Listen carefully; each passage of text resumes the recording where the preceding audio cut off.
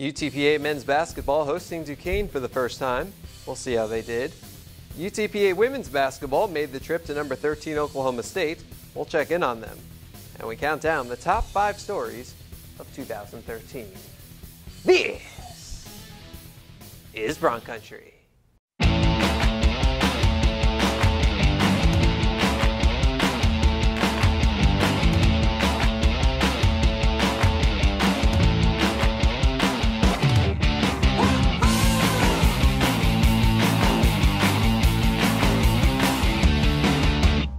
Happy New Year and welcome to Bronc Country. I'm Jonah Goldberg. The University of Texas Pan American men's and women's basketball teams played their final non-conference tune-ups before the start of WAC play, with the men hosting Duquesne for the first time and the women visiting 11th ranked and undefeated Oklahoma State. We start with the men playing their first home game in 3 weeks, and Shaq Hines and Javon Farrell had themselves a ball game. We start with Hines, who hits this early layup and then gets hot from behind the arc not once, but twice. It's his first multi-three-pointer game. 3 minutes later, Bronx down 2, not anymore. Hines had 10 of the Bronx' first 15 points, ties the game at 15. Now, Hines finished the first half with 12 points, but just wait until you see what he did for an encore. Starts off the second half with a jumper and a layup, and then he buries his career-high third triple of the game. He's up to 19 points, and that's a new career high. But it didn't end there. Hits the jumper here. Now, the Bronx went on a 7-0 run to get within 9 late. After a Farrell layup, Hines hits a layup of his own, comes up with a block, and then assists on a Farrell 3 to bring the Bronx within 74-65. With 1 minute left, Hines still going full speed, grabs the steal and converts the layup. Hines finished with a career-high 27 points, but the Bronx fall 88-69. Hines had the highest scoring output by a Bronc this season. He went 12 for 22 from the field, the most baskets hit by a WAC player this season. Big game for Farrell too, as he scored 20 points on 8 of 18 shooting, tied his career high with 3 three-pointers, dished out a season-high tying 6 assists, blocked a career-high 3 shots, and tied his career high with 4 steals. Well, he was aggressive to the rim. He cut to the ball hard. He made shots when he had shots, knocked a couple threes in, took a couple mid-range, probably took a couple questionable shots in that, but he had a good rhythm going and really had a nice night. So, you know, we need that out of him. We need a little more offensive rebounding out of him, but, you know, he did a very fine job for us. Here's a look at the WAC standings entering the start of conference play. New Mexico State and Seattle leading the way. The Bronx open WAC play against Grand Canyon on Thursday at 8 p.m. in Phoenix before playing their final non-conference tilt at Texas A&M on Saturday at 3. Well, they're very talented. They have 3 high major, transfers, a kid from Texas A&M and a kid from New Mexico. And, I mean, they're just a very, very talented team. They've put a lot into the program. Marley does a nice job with them. And of course, it'll be an exciting night. Their first WAC home game. They've been drawing really good crowds. So, and it's Fiesta Bowl week out there. So it'll be an exciting environment for us. On the women's side, the Bronx fell at number 11 Oklahoma State 90-48.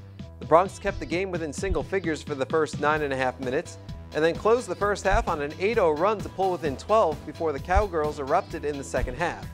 Shante Goff led the Bronx in scoring for the 4th time this season, scoring her 11 points on 4 of 5 shooting, including 3 of 3 from behind the arc.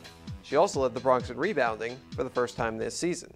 Well, I tell you, the results of the Oklahoma State game are certainly not what I want. You know, they ranked number 11 in the nation, and they beat us soundly. The first half, we were pretty competitive, went in at half, only 12 down, and then the second half, they came back and just literally just manhandled us. I mean, they did a good job on the boards, putbacks. They got to the point where they were comfortable in all their shooting, and that's why they're ranked like number 11 in the nation. The positive we did get out of that is Shante Goff had an outstanding game, showed that she could play at any level. And then Tiandra Nolan, our point guard, was pretty flawless at the point for a lot of minutes and only had 1 or 2 turnovers. And I think she's added a lot to that as she does get the ball in the hands of the ones we want to get it in. The only thing that continues to haunt and continues to linger with us is our shooting. And if our shooting doesn't improve, you know, it's going to be a long WAC season. But we had a great workout today, and hopefully we'll take care of that. 8 of the last 9 games have been on the road, so we're back in the friendly confines of the field house where we're 3-1, and we want to get the WAC started in a great way, and hopefully we can find a way to beat a very good Grand Canyon State team who comes into the field house at 11-2. Here's a look at the WAC standings on the eve of conference play.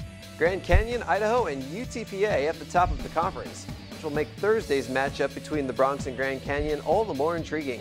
First WAC basketball game in school history at 7 p.m. at the UTPA Fieldhouse. In honor of it being the Bronx first WAC contest, all tickets are $1. It's a game you don't want to miss. Grand Canyon can get up and down the floor, transition is extremely well, shoot the ball well, attack the rim, shoot free throws well, are going to run a very good aggressive man-to-man defense, but will mix in a 2-3 zone. But they're a senior-laden team. They're experienced. They went to the Division II Elite 8, I believe, last year, and have all of those returners. Trent Mazer, coach, good friend, excellent coach, and they've got a very good team. Now, if you want to guarantee your seats to see Bronx men's and women's basketball facing off against WAC competition, you still have time to get yourself some WAC packs. You can get reserved tickets to all Bronx WAC men's basketball home games for just $75. Women's WAC packs go for $25. Want one? Get out your phone and give the Bronx a call at 956-665-2221. And while you're on the phone, make sure you inquire about WAC tournament ticket packages and travel plans. You can get a ticket to all 14 WAC tournament men's and women's basketball games for just $165. The WAC tournament is taking place in Vegas this year, over spring break no less. We even have an in on hotel rooms through corporate travel. So give us a call or visit UTPABronx.com today. Hey, we've been telling you Bronc Country just got a whole lot bigger, haven't we? Well, Viva Las Vegas! As we ring in 2014, it's time to say goodbye to 2013. Next on Bronc Country, we start counting down the top 5 stories of 2013. Madness is calling. The 2014 WAC Men's and Women's Basketball Tournament. March 12th through the 15th at Orleans Arena in Las Vegas. 16 teams battle through the brackets on their way to the big dance. Be there to see who will go home the big winner. Ticket packages on sale now at UTPABronx.com.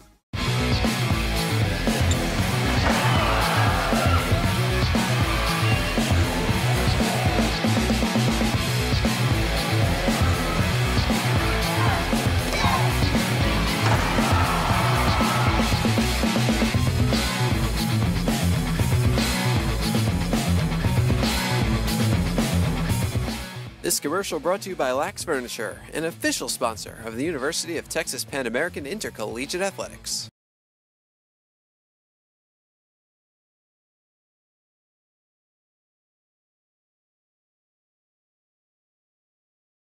In the few months since we started bringing you Bronc Country every week, we've had the opportunity to highlight some of the great things our student athletes and coaches are doing both in competition and in the community.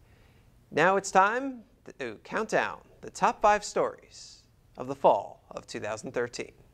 When looking at the Bronx volleyball roster, you may notice the 3 players from Hawaii, or a majority of the players being from right here in Texas. But one thing you'll definitely notice is the Bronx one international player, Maria Kleefoth. How did this highly recruited prospect from Berlin, Germany end up right here in the Valley? After my senior year, or actually before my senior year, I got a lot of emails from coaches from actually all over the country, and I actually chose this school because of the weather, first of all.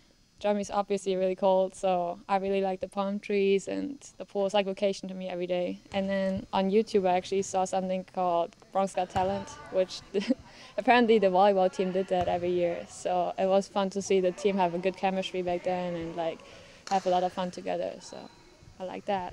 While today Maria feels quite at home here at UTPA, she does admit that things weren't always so easy for her here in South Texas. The biggest challenge, I mean, I missed my family, obviously. And at first, the language barrier, a couple injuries. That was hard. So right now, everything is awesome. With all the struggles Maria's had to face in her college career, Coach Yeo believes it has made her one of the hardest working members of the Bronc team, and has also made her somebody that the rest of the team can look up to for inspiration. She's given it all every day, and to go work through some of the injuries and personal situations that she's had throughout her career, starting off with the ankle injury and all that she had to rehab from. She's just she's a good mentor. She's a good icon for the kids to live up to. She does the same in the classroom. She works her tail off, and it shows with her grades and everything else. And she's just one of those kids that is hard to replace. Reporting from the UTPA Fieldhouse for Bronc Country, this is Romeo Villadale. Step 1, register. Step 2, cover up that Longhorn shirt with a Bronc shirt. Step 3, shoot it right over the front of the rim, a little arch, that's it. Bronx men's basketball head coach Dan Hipsher, assistant coach Cody Hopkins, and 7 of their players teamed up with Bronx women's basketball head coach Larry Tidwell, assistant coach Hannah Burleson, and 11 players to give free one-on-one instruction to a group of boys and girls ages 5 to 13 at Academy Sports and Outdoors in Edinburg. Getting the kids out, getting them around some of the kids in the community, kids that want to be involved around basketball, it gets us out, lets people see we're trying to do things in the community, and at least affects kids who want to be around basketball and gives them a chance to be around basketball. Oh, coming out and being a part of the community, that's something that we do. That's what women's basketball does. This is appearance number 49 in the Valley for us since we've been here in April, and we're going to continue to do this to try to build a following from not only the Winter Texans, but build a following from within the Rio Grande Valley. The clinic was made up primarily of layup, ball handling, and passing drills, the type of things both coaches think the kids need to learn early. Just trying to do very fundamental things because, the kids are young. Things that are fundamentals sometimes that people overlook. It's more about fundamentals, and it's more about getting better step by step, and we tried to do that today.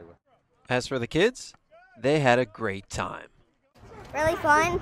Go Bronx. Oh, I thought this was fantastic when I saw it in the newspaper, so I made plans for my kids to come out and enjoy this as basketball season's starting up. My youngest one hasn't had any basketball coaching or experience whatsoever, so I thought this would be a good way to kick off the basketball season for them. It was very good, very productive. It seemed like the kids really enjoyed it, so the coaches were wonderful and great, the players, they're awesome. Well, the kids very happy that they had the opportunity to learn from the Bronx. The Bronx players, well, they wish that they had had the opportunity to do that when they were little. I really never had the opportunity for players to come back and reach out to me, so now that I got the chance, I want to take full advantage of it and reach out to the kids. When I was this age, I didn't have this chance to be able to work with older college players and stuff, so it was fun able to give back to them doing that. I just didn't really hit me until we hit the plane and we were trying to land in Boston. UTPA junior golfer Chris Felix needed some time to digest the feeling and the news, and maybe it didn't really sink in until he hit the links, but he had earned a trip to the U.S. Amateur Championship by shooting a 2-round total of 137 at the qualifying event in Litchfield Park, Arizona. That included a 1 under 71 in the first round and a career best tying 66 in the second round. I birdied holes 14, 15, and 16, and my caddy and I were talking, and okay, you can see how this goes. And 17, after I hit my approach shot into the green, I told my caddy to feel my heart, and it was just racing, and it was a good time. One of the first things Felix did was call his coach at UTPA, Josh Fosdick. I was out recruiting actually when he sent me the text that he had played really well in that last round. I kind of found a space where I could call him real quick and kind of was on the phone and text him back and forth while he was waiting for those last couple groups to come in. And I mean, I can't express how excited I was. I knew that we really hadn't had anything like that happen at UTPA, and for him to have the summer that he was already having and have it kind of culminate in that, it was really exciting. The list of players who have donned the Bronx green and white includes a few professionals, including UTPA Hall of Famer Mike Brisky, who played 7 years on the PGA Tour and 3 on the Nationwide Tour. So when Felix realized he was the first Bronx to compete in the U.S. Amateur Championship, he focused on representing UTPA, wearing Bronx gear and colors as much as possible. I was really proud when I found out that I was the first one to actually go there. I mean, only one person can say they can do that, so I liked it, and I think I represented us pretty well. Well, it's great advertising, I can tell you that. I think it adds a little bit of legitimacy to our program. I've been using it all summer because you know, a lot of kids just don't know where we're at. And to be able to say, hey, you know, we were able to produce a kid that could play and compete in the U.S. Amateur down here. Not many, like I said, not many people know where this is, but we have great weather, great golf courses, and it surprises me that he was the first. We have the ability down here, I think, to kind of produce those kinds of players every single year. So I'm excited for the future. I think we're going to get more players like him. While playing one round at the Charles River Country Club and one round at the historic Country Club in Brookline, Massachusetts, Felix finished tied for 302nd out of 312 competitors. Despite that, Coach Fosdick knows that this is the type of experience that can help Felix's confidence. I said, regardless of how you do, you just take away the fact that over 7,000 people tried to get in this, and you're one of the top 300.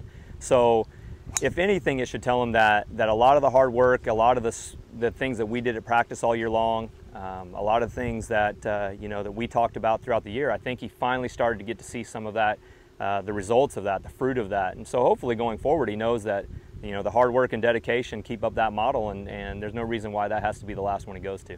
Well, after all of that, nothing guaranteed for Felix. He is right back here at Los Lagos with his teammates trying to qualify for the next tournament. Our first day of qualifying is today for Chicago State, so hopefully I can start off strong. I told him that. I said, I hope you do well in qualifying, because it'd be really weird to go to the first tournament without a kid that went to the U.S. Amateur. I think by making the U.S. Amateur, he actually probably made the other guys practice a little bit harder because they want to come beat a U.S. Amateur participant. So it's wide open.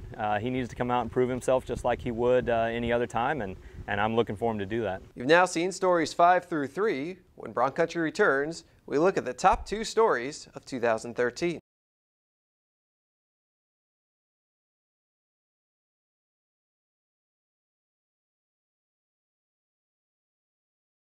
Now the segment you've all been waiting for. We look back at the top 2 stories of the fall of 2013. For most Americans, Thanksgiving is about family, feasting, and football. UTPA students get to enjoy a long weekend with those they love most. But ever wonder how student athletes that don't have the privilege to go home spend their Thanksgiving?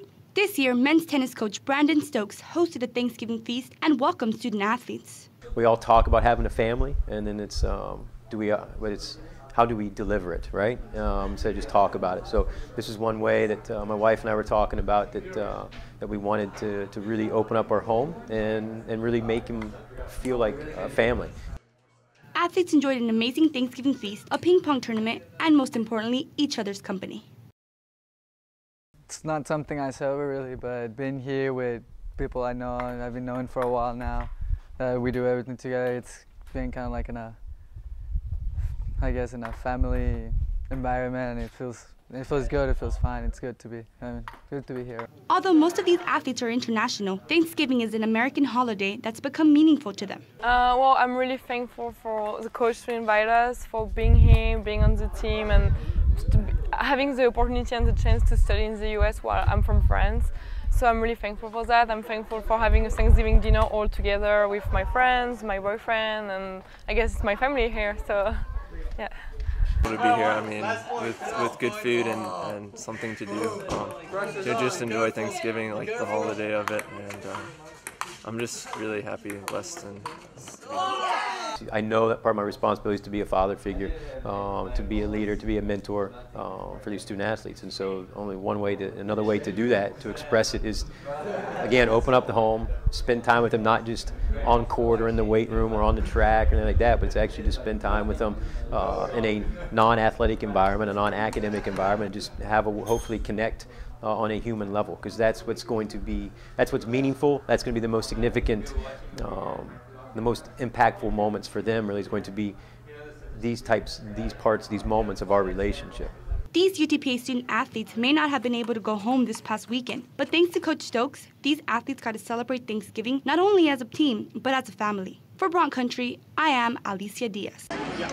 Johnny Alvarez. Giovanni.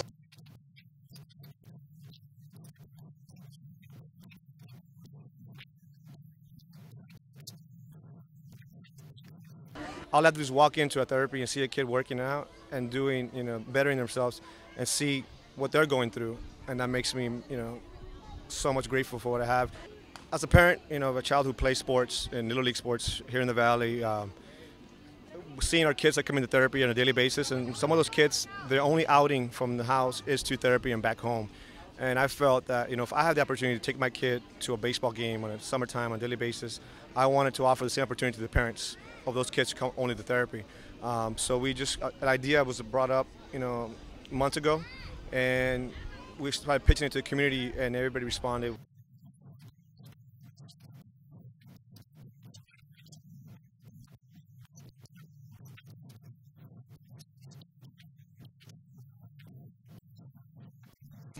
You get emotional, the courage of these kids and their parents, the perseverance, the hope, the faith. A couple of them, they were running the bases, brought tears to my eyes. So it was just an unbelievable event, and hopefully we'll make it bigger and better next year.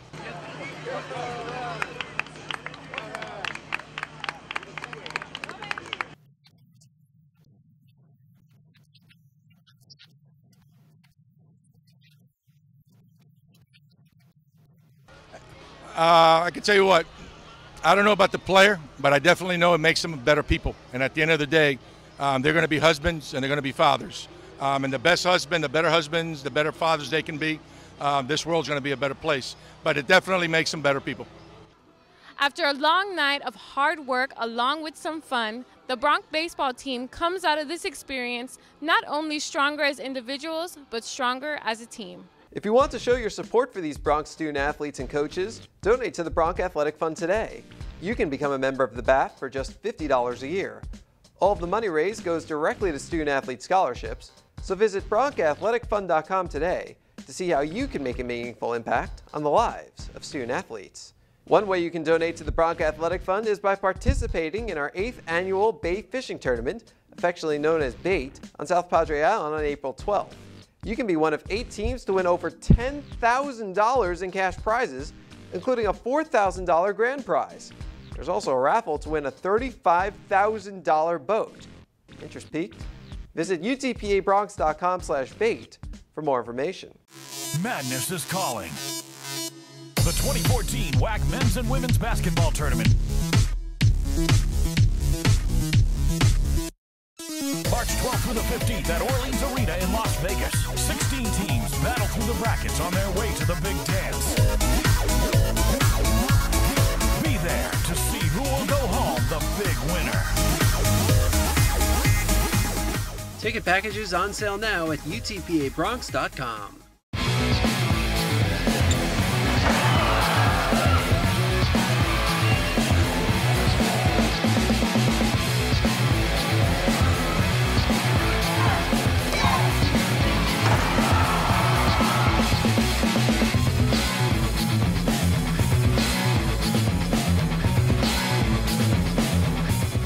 This commercial brought to you by Lax Furniture, an official sponsor of the University of Texas Pan American Intercollegiate Athletics.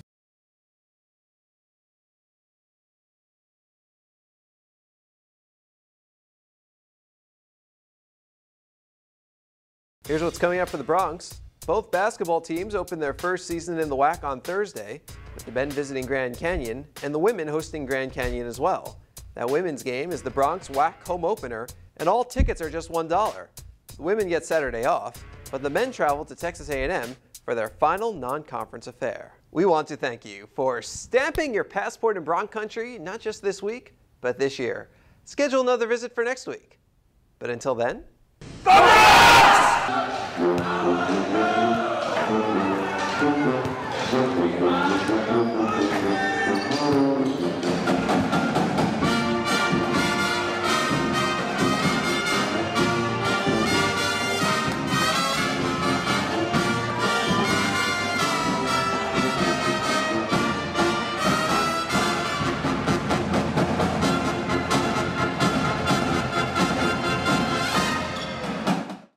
Madness is calling. The 2014 WAC Men's and Women's Basketball Tournament. March 12th through the 15th at Orleans Arena in Las Vegas. 16 teams battle through the brackets on their way to the big dance. Be there to see who will go home Ticket packages on sale now at UTPABronx.com.